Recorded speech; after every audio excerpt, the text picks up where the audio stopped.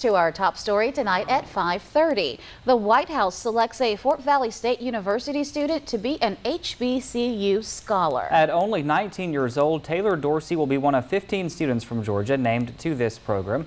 Dorsey will travel to D.C. this September for the HBCU Week National Annual Conference, where she will get to learn more about entrepreneurship, innovation, personal and professional development.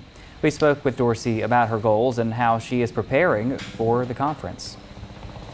After, I'm going to be an ambassador on the campus, so I'll be hosting different events on my campus about what we did in the conference, like the entrepreneurship, innovation, leadership, and personal development classes, things like that. Now, Dorsey says she will be attending virtual meetings prior to going to the conference to get ready. She's thankful for her family and teachers who helped her receive the honor.